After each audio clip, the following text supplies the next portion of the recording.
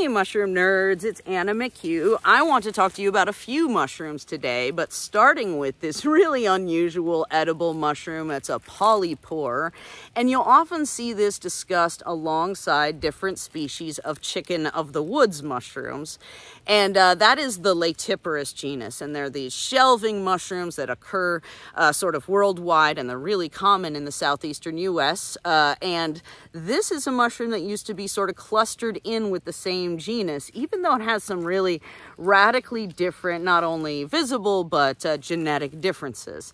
So you can hear this mushroom referred to commonly as the white chicken of the woods. That is the common name in iNaturalist, which is a really good place to keep track of and look at other people's observations and photographs of interesting and unusual organisms. But I am not sure I can call it that, because there is a very common white-pored chicken of the woods mushroom, Laetiporus cincinnatus, that grows just all over the place where I live. And so the common name white-pored chicken of the woods is often applied to that one.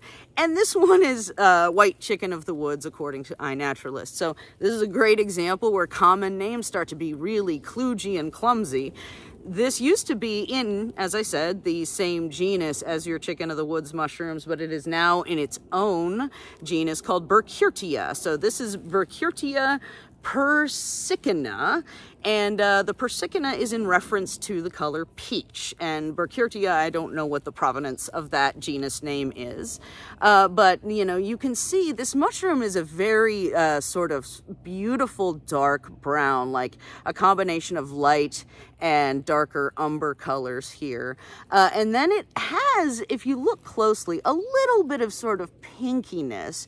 And so, you know, the last name it was under was Laetiporus persicina, I believe. And so it had a similar sort of root related to peach, because you have this slight peachy thing going on.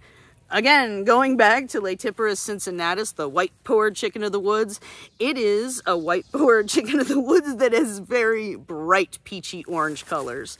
So, like, if you put that mushroom side by side with this one, there's no way you would tell them apart. But if you're discussing them, or, well, I guess when I'm discussing them, I'm going to call this Berkcurtia and say it's the dark brown thing that has porous undersurface that I can treat culinarily like a chicken of the woods. All right, so let's talk about the identification features here. I've already kind of covered some of them. But first of all, it has really nice pliable flesh when it's fresh. As it matures, that can kind of get tough and rough, and you don't want to consume it at that point. But this one is in really good condition, so it's nice and squishy. The soft tissue here, it's not really hairy, but it is a little bit on the sort of soft side. You can't really call it furry, I would say, but oftentimes chicken of the woods is sort of like really contorted and rumply and very smooth on top, and this almost has a little bit of soft tackiness by way of comparison. Similar to your Laetiporus chicken of the woods mushroom species, it has concentric growth zones on the fruiting body. They're obviously a lot less conspicuous because of the coloration of this mushroom, and this particular specimen is a really good example of what they look like when they're in their sort of best maturity before they start to turn tough and you can't eat them.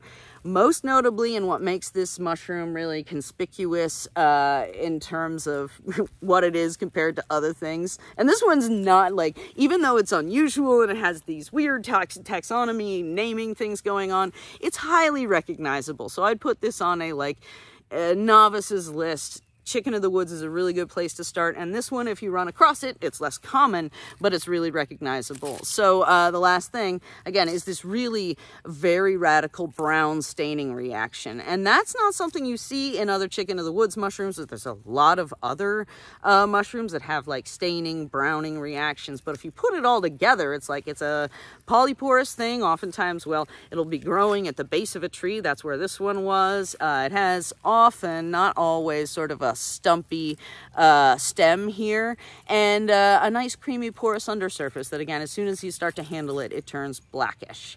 And so I'm going to try to make myself a Berkcurtia persicina pot pie with this. And so how I'm going to, I will butcher it while we're here together. So basically when I am harvesting these kinds of mushrooms, and most notably also that white-pored chicken of the woods mushroom, Laetiporus cincinnatus, it is a varied sort of tastiness depending on where it is nice and tender in the fruiting body. And so what I tend to do is cut along these concentric growth zones a little bit where I see and feel that the mushroom is nice and squishy. And in the case of, again, Laetiporus cincinnatus, I'm very, very conscientious of the mushroom being like more styrofoamy because it takes on pretty unpleasant flavors at that point. But as you can see, I took a nice little slice, and you have this beautiful undersurface. And so that is, I'd take a strip off of it and just continue to do that.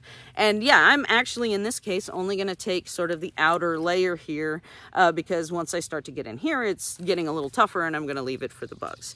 So that is Berkcurtia persicina, formerly known as Laetiporus persicinus, sometimes referred to as the white chicken of the woods mushroom, but different from the white-pored chicken of the woods mushroom, which is orange peach, unlike the brown peach of this mushroom. I think that is a really good example, again, of how fun mycology can be, but it's like a Rube Goldberg. If you start to get into the words and the word roots, it is very helpful for identification. Like when I figured out that persicina and persicinus was a reference to the color peach, I was like, okay, I can dial that in. It's a little bit easier. Of course, sometimes it's like peach is really variable because you have other colors. Sometimes you have, mushroom names that are like two colors jammed together. I'm going to have a sip of water, and then let's talk about deadly poisonous destroying angel Amanita mushrooms. All right, so if you are new to mushroom hunting or mushroom bothering, I highly recommend getting to know the Amanita genus. And this is something that is not just me, it's everybody really. And it is both a safety thing, but it's also a really great learning opportunity to get to know mushrooms overall and their sort of mushroom format if you're interested in iconic mushrooms. So I'm holding a destroying angel mushroom. It is highly toxic, could be deadly, and it really doesn't take very much of the fruiting body to have really bad adverse reactions, especially extreme liver damage, but also add-on kidney damage.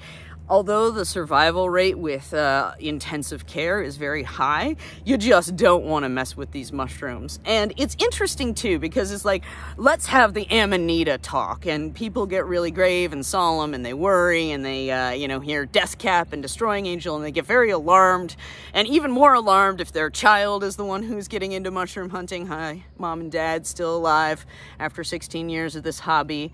But, there really aren't that many mushrooms that are dangerous like this one. So the vast majority of them are harmless.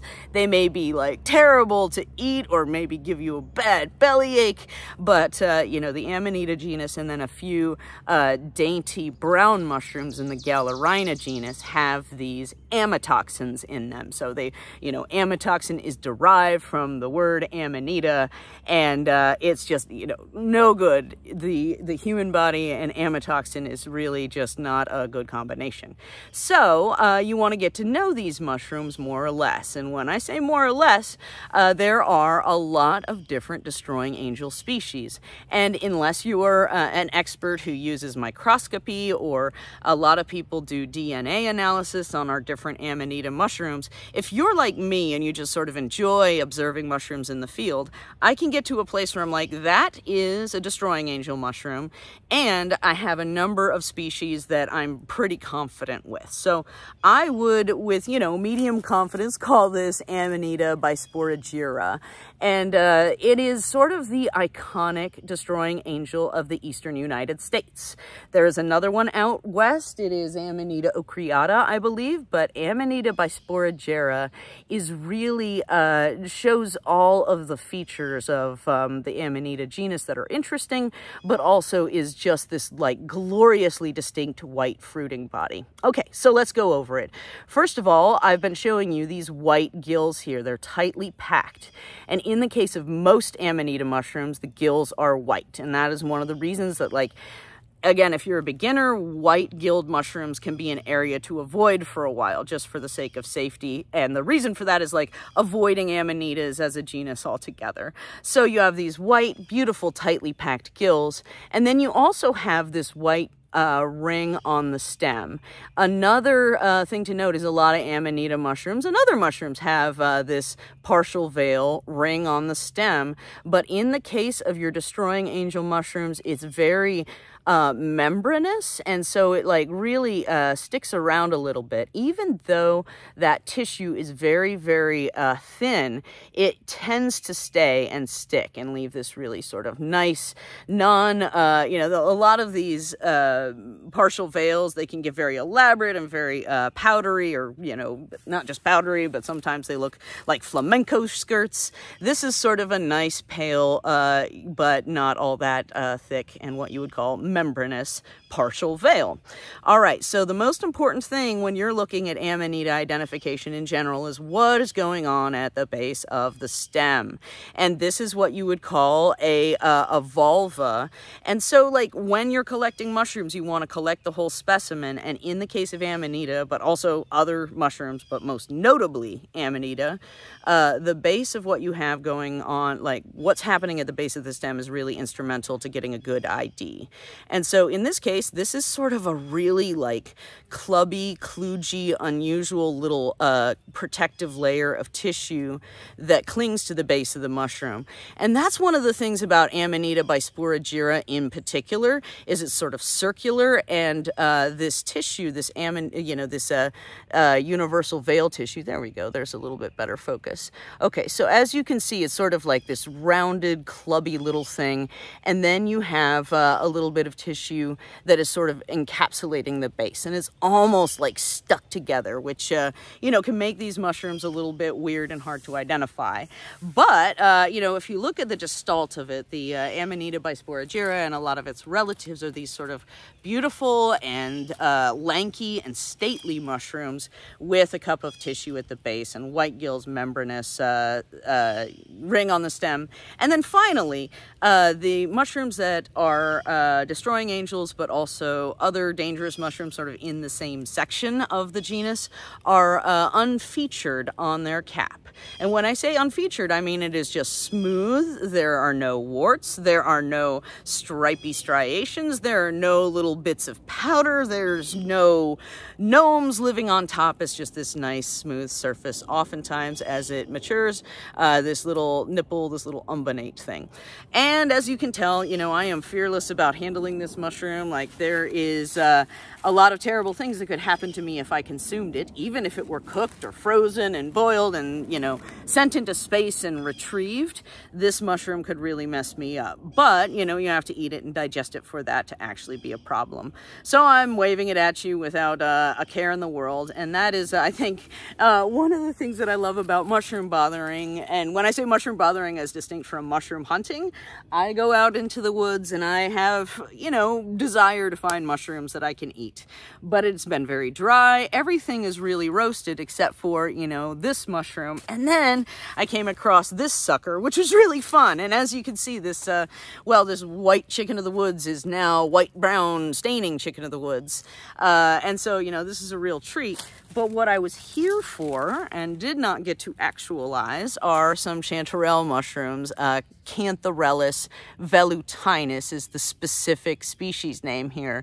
But as you can see, it's just like really dried out, and that's kind of unfortunate. I will cut it open, and I could take this home and eat it, but I'm not gonna. Oh yeah, and it also has bug damage inside. But like, this is what I came out here for. They're these little golden dudes, and they grow in oak groves, and they have these little sort of false gills, or forked and They're easily removed, rub-offable, false gills are what they're called. So they're, not those deep blade-like things. They're actually just sort of attached to the stem and run down it a little bit. But, this is a great example of a mushroom that is like, okay, I'm going to dissect it, I'm going to examine it, I'm going to show you, this is it, look at my pathetic chanterelle, but also look at this beautiful Berkcurtia persicina and this beautiful destroying angel. So, that is the fruits of my labor for the course of morning and early afternoon, and I'm more than delighted with that. I hope you're having a wonderful mushroom season, and I hope we get some rain, and in the meantime, find a billion mushrooms, and we'll talk again soon.